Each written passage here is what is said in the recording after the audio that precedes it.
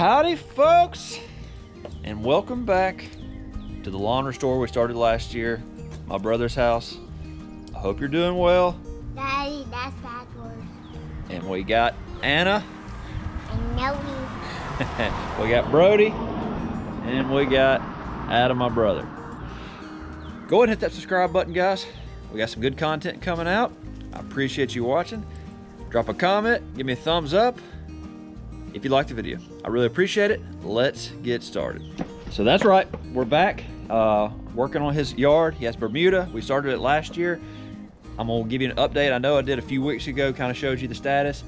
We're getting pre-emergent down today. Gonna start that process. He has a few weeds, but it looks so much better than it did last year. So go ahead and wish him a happy birthday. Today is actually his birthday. He's 39, 29, and wish him a happy birthday in the comments.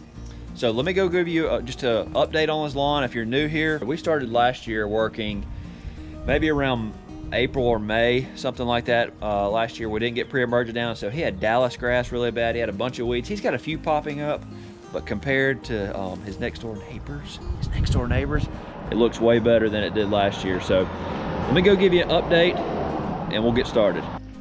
All right, so this is his side yard. This is really all we ever get on video. He's got another section of his yard, but we're just doing, concentrating really on this side of his yard for the videos. But if you remember last year, if you're new here, this was completely covered with weeds, completely covered with Dallas grass. Not quite like that, his neighbor, but it was pretty bad. So he's got a few weeds popping up, nothing major, but we can yank those right on out and get some pre-emergent down. But as you look over here, it's just nice, as far as the grass, just nice dormant Bermuda. So that's what you want to see this time of year. He's probably got, we've had some warm weather the last couple of weeks, so I bet you he's got some Bermuda starting to pop up under there. So we want to get some pre-emergent down and keep it looking nice. So we're gonna get that Spectracide out. It only takes one bag on his yard. As you remember, we put this out at my yard. We put this out at my parents' yard. We'll get that down. We got Brody here. We'll let him and Adam put that out. And then we'll talk about the plans of what we have for his lawn this year. Look what we just found at his house. He was asking, hey, what is this stuff right here? I bought this last year. We didn't use it all. I said, well, what there is what we call liquid gold. I wish, hopefully we could get something similar coming up this season. All right, so I'm gonna relax. We're gonna let Brody and Adam put this out. So Brody, show him how to cut it and pour it. You gonna put those out in sandals? Adam's the rookie. I don't know if I'd put pre-emergent herbicide out in shoes like that. It'll be all right.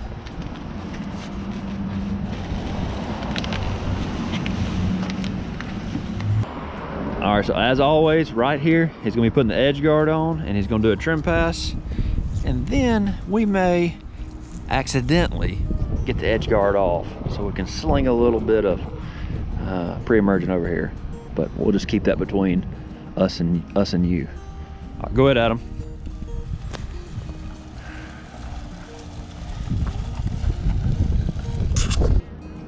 Oops.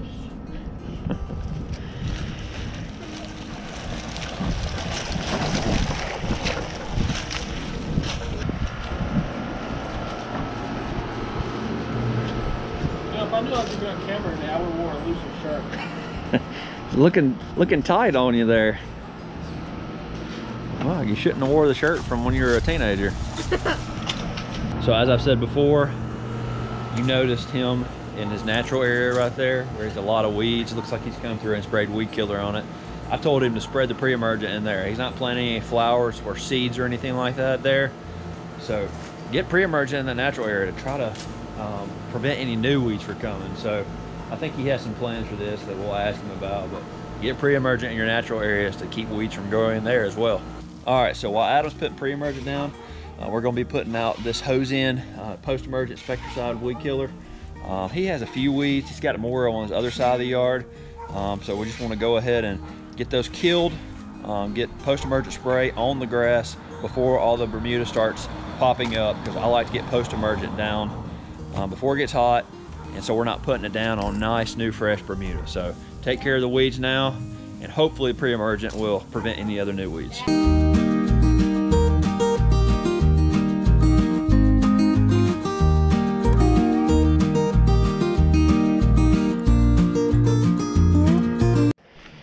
So that's gonna do it. So Adam, Yes, sir. what's your plans for the yard this year? Well, Chris, I'm glad you asked. Not entirely sure what my plans are for this year. Besides, get rid of these weeds, maybe do some natural things in this region here. That's about it. That sounded like Forrest Gump. That's all I about. got to say about that. So yeah, I think he was talking about. God, air conditioner's loud. So I think he's getting these weeds under control. I think he's gonna put some pine straw or something down. And did you say you'd like to have these bushes pulled up? That would be the wife's decision. Yes. That would be. Maybe we can at least cut them down real low. Those things are, I bet, rooted pretty well. So that's his plans. So the next time we'll be over here is time for the spring scalp. Get that old dead dormant Bermuda out of the way, so the nice new green Bermuda can pop up, and then we'll go from there. It's all about having fun, guys. You see Adam over here having fun. Get out there in the yard with your family, have some fun, and dominate your neighbors. That's what it's all about, dominating your neighbors. I'm just kidding, of course, but I'm not. So anyway, I appreciate y'all watching. Don't forget to subscribe. This is Chris with Adam, and we got Brody over here somewhere. And this is The Lawn and Life. See you next time. You can go follow me on TikTok at The Gill Hammer and on Instagram at The Gill Hammer. And my sneaker page at Mayo and Tuck. Chris, put this at the end credits.